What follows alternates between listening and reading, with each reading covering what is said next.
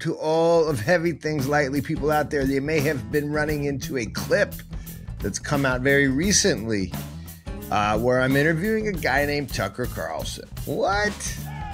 Here's what happened. Doors are opening. So my brother has this idea to make a film, and then he's like, hey, you should do it. Neither of us have any money. And then people supported us. And the doors keep opening, including a door to see and visit and hang out with Tucker Carlson. Now, I just want to say this. But this guy, Tucker Carlson, who I really didn't know that much about, I know him from like Crossfire, okay? Like in the early 1990s. This is a nice guy. We were at his house. He was gracious. He was thoughtful. He was candid. Shooting guns. It's real. When he was telling me this story, I was actually thinking this dude had something bad happen.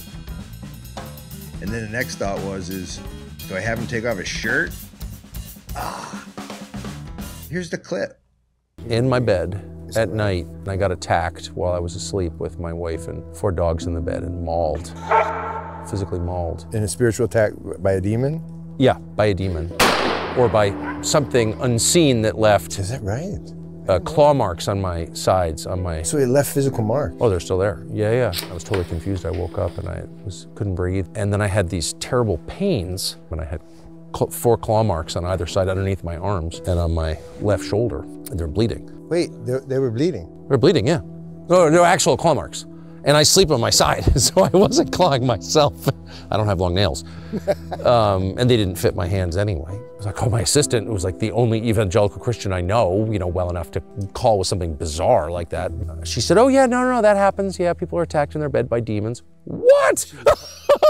What are you even talking about? See the full clip at ChristianitiesMovie.com.